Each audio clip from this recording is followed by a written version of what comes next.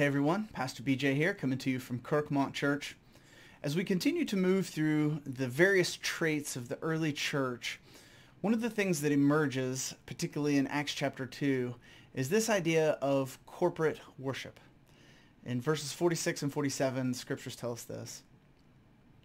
And day by day, attending the temple together and breaking bread in their homes, they received their food with glad and generous hearts, praising God and having favor with all the people. So there's just this general sense that worship and praising was a part of the everyday life of the church. But it says in particular that they attended the temple together. They corporately worshiped at the temple.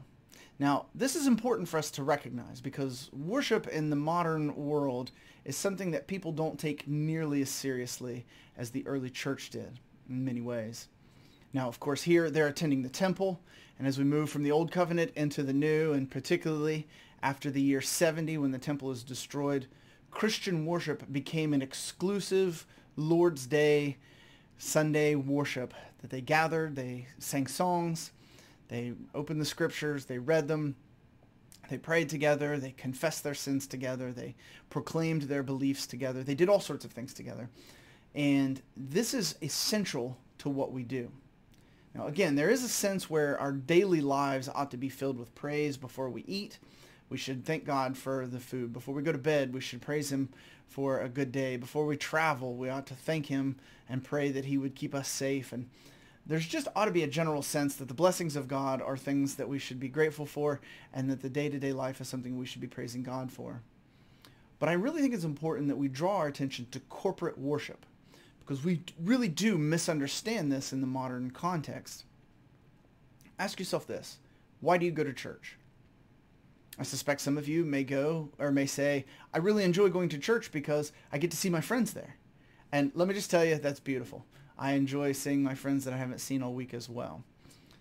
Some of you may say, well, I really enjoy the worship music. The worship band or the choir is incredible to listen to. And yes and amen. I speak highly of that as well and enjoy it. Maybe you really like the preacher and the sermons that you hear are inspiring or educational, and so you really get excited about that. There are a number of reasons that people might go to church. And if you notice all of the examples that I just used, all of them are focused on the self. I go to church to get something out of the service for myself. Now listen, there's nothing inherently wrong with getting something out of a worship service. We hope that all of you get something out of it and go home different. But it misunderstands the purpose of corporate worship.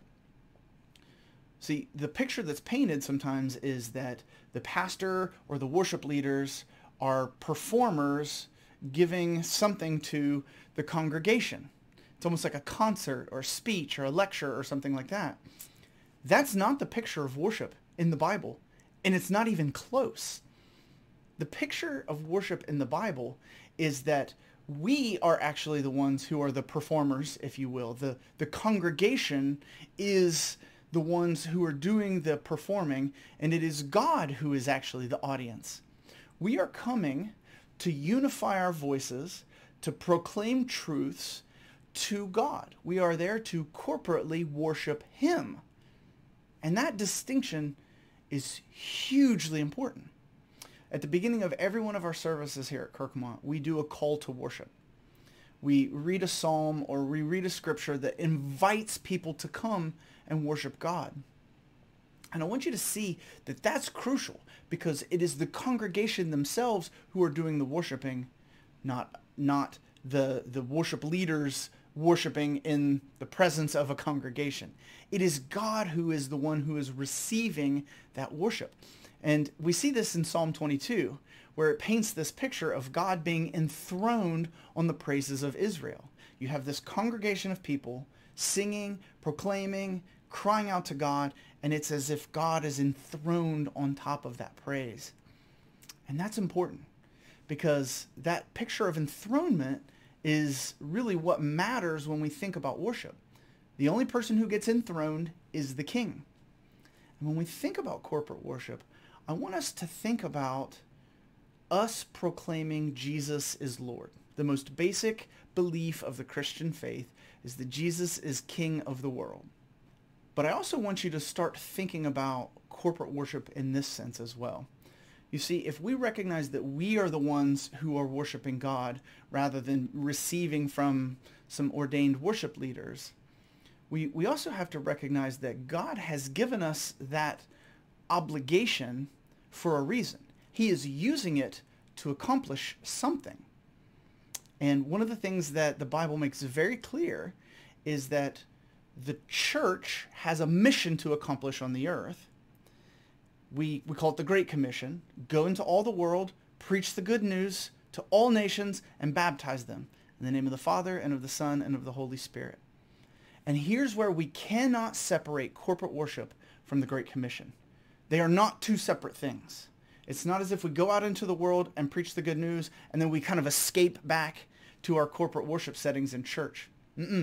Corporate worship is the central weapon that God has given his church in order to accomplish that Great Commission. Think of it in warfare terms.